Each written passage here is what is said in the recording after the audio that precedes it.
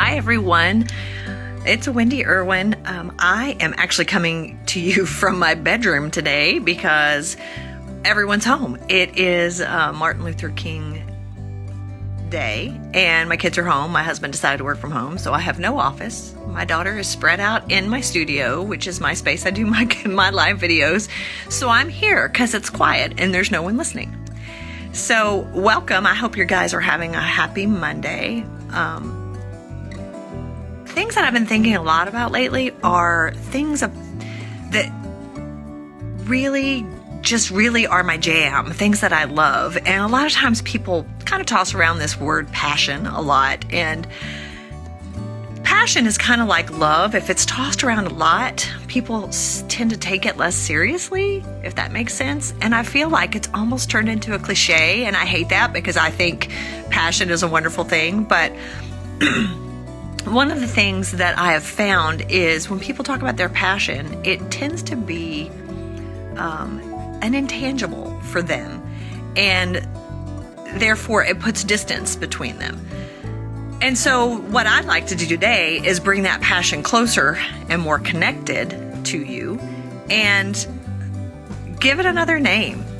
So what I like to call it really is power. A lot of times I ask my clients, when do you feel most powerful?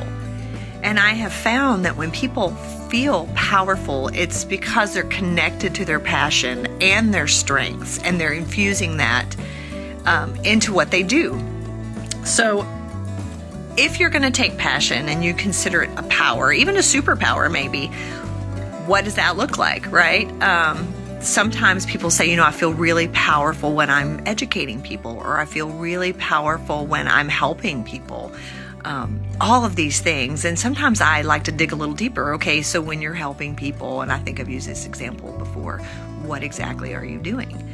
And for me, my superpower really is helping people figure out their superpower, because I love seeing in others what they don't see in themselves.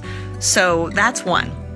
So once you've tapped into this thing, your passion, your power, it can't work in a vacuum.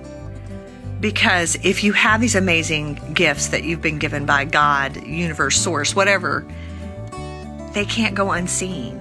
Because it's kind of like if a tree falls in the forest and there's no one there to hear, does it make a noise? And it's kind of like that. You can't use your power and your passion in a vacuum.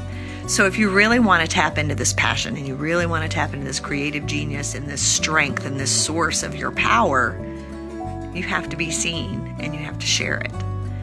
So a lot of times that's really the boogie boo, the boogie band, the boogie bear for people, is that it's all great and fine to have a passion, a superpower, but if I have to show it to somebody, well, crap, that's where the fear steps in.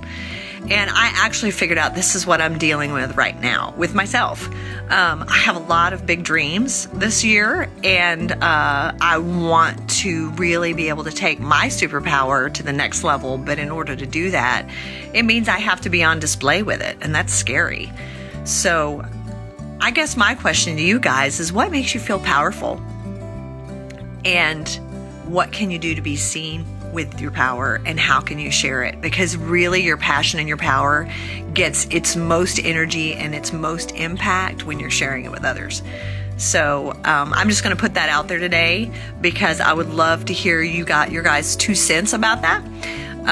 I actually intend to put it all on display here in the next couple of months. I'm looking for a venue so I can tap into what makes people feel powerful with their intuition, with sales, with making money, all of those fun things.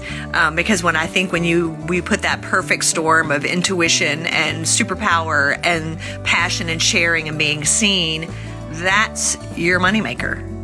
And if you can figure out what that is, then there are absolutely no limits to how far you can go. So I just wanted to say happy Monday and talk a little bit about passion and power. And I would love to hear what you have to say. Thanks. Bye.